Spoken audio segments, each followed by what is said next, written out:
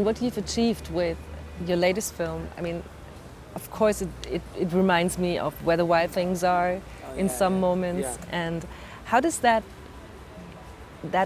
fantastical part, the fantasy part, how does that go together with your, with this idea of reality?